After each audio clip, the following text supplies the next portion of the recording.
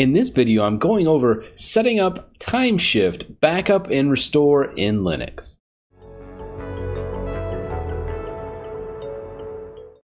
So what is Timeshift? It's mainly a backup and restore software. A lot of Windows users coming to Linux go, hey, I need something to back up my software. What's a good software I can go buy? And all these other questions.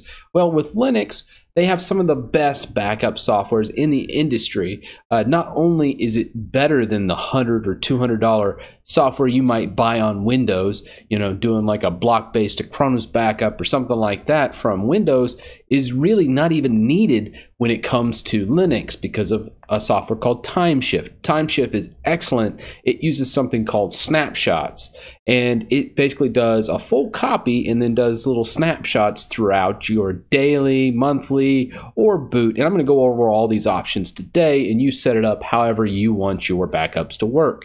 The best part of this, let's say your system becomes non-bootable, you can easily boot back into like a recovery environment, run Timeshift, and then just pick the day you want to restore to. So just imagine it as like a system restore on steroids.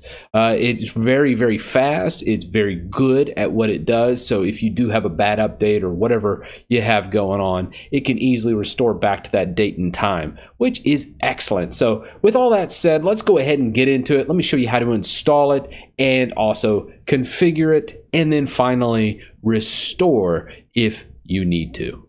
Okay, so let's go ahead and just jump right in here. As far as installations, it is available on a variety of Linux distributions. However, it can vary from distribution to distribution. So Ubuntu-based distributions, you can go ahead and just add this repository and then hit the update and install it directly using apt. However, if you need to do this, you need to, or you have a different distribution, you need to download it from the releases here and run it. One caveat to this is in Arch, you can just go ahead and pull up PawMac and it'll just go ahead and build it for you. So I'll show you that real fast since I'm on an Arch-based system. Basically, all you need to do is type Timeshift into here, and then you can easily just install it directly from the community. So you don't actually need to download the run command from the GitHub. However, I wanted to show it. So no matter what Linux distribution you're on, Timeshift is just an invaluable, awesome thing.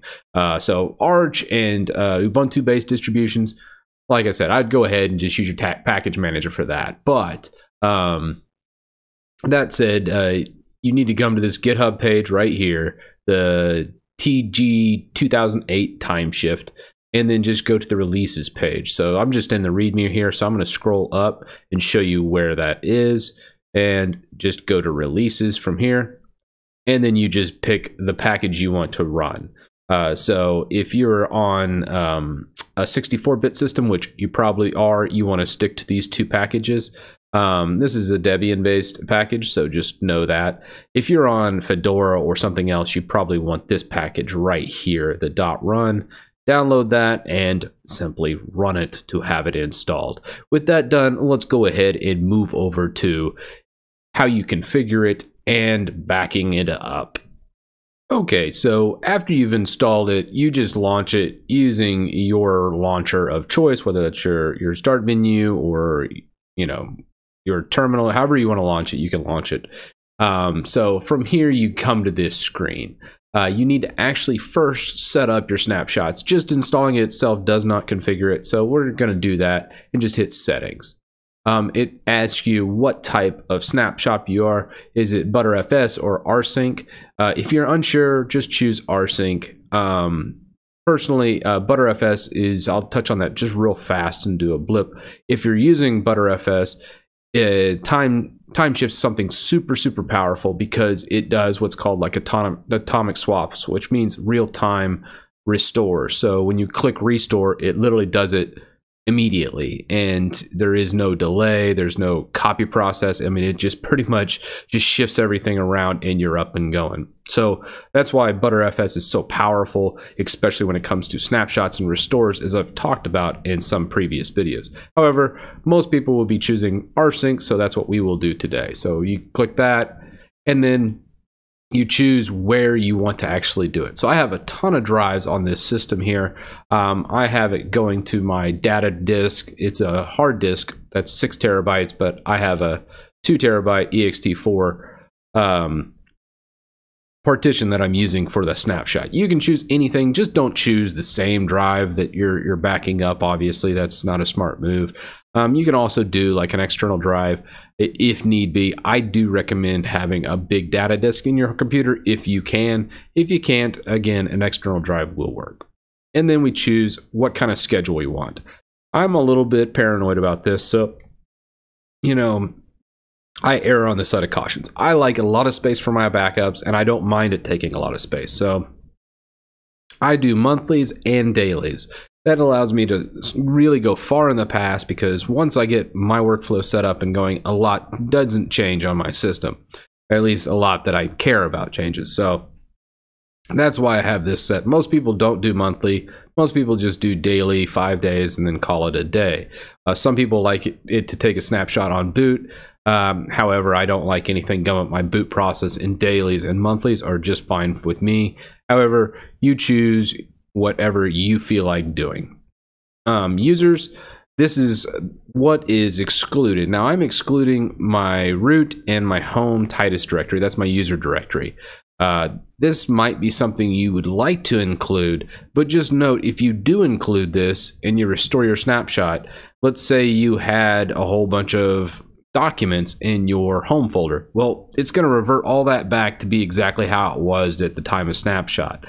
That's why you'd probably want to exclude your home directory and copy that to, you know, if you're doing documents, something like that, you might use like a Google Drive or a secondary system, or hold it offline using a cloud sync if you're using documents. So when I say Timeshift is a backup and restore option, it's mainly meant for systems, not necessarily user documents, because when you can use it for user documents. I just don't recommend it, because I think you should be syncing those up to an important part or a separate system if you can. However, if you can't and you want to replicate everything, just make sure you understand or heed my warning on this. When you include the home directory and you restore a snapshot, it will restore that home directory exactly how it was. So any files you've changed in your home directory since the time of that snapshot will be restored. So it's just something you should know.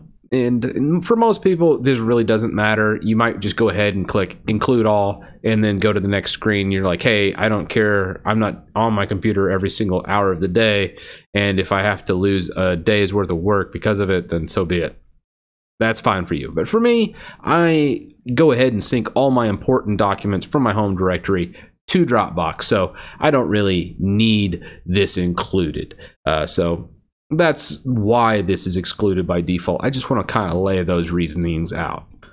Okay, as far as restoring your snapshots, you need to launch Timeshift and actually select the timeshot you're actually trying to restore.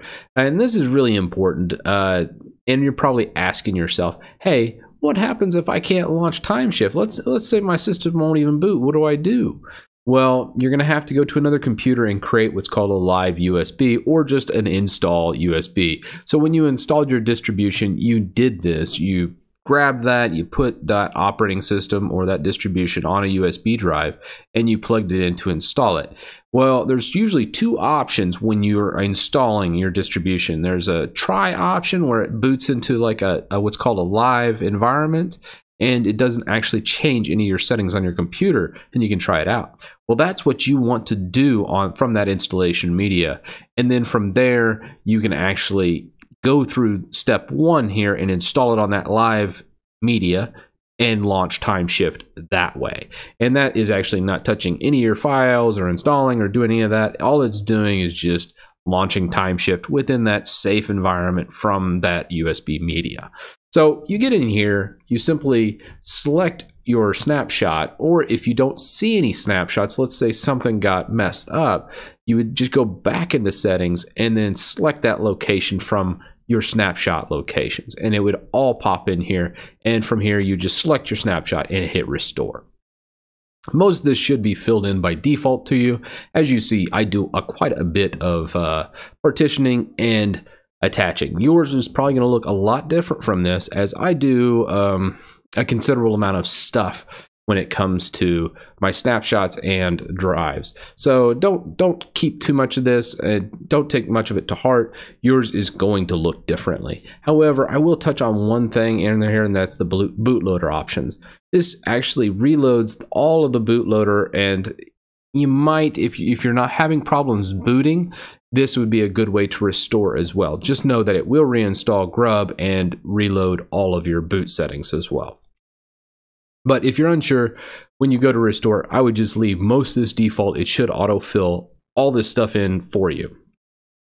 And then you simply hit next, and it will go ahead and restore the snapshot. Now, obviously, this is my live machine, so I'm not going to do this today, but just know the snapshot is actually pretty darn quick, because it's mainly just overwriting your system files, and all the other stuff for my home is actually left alone. So not a pretty easy thing to do. If you get in trouble, it's just great. I can't speak highly enough about Timeshift and how it can just change your Linux experience, especially if you're on Arch and you're constantly upgrading and trying new things.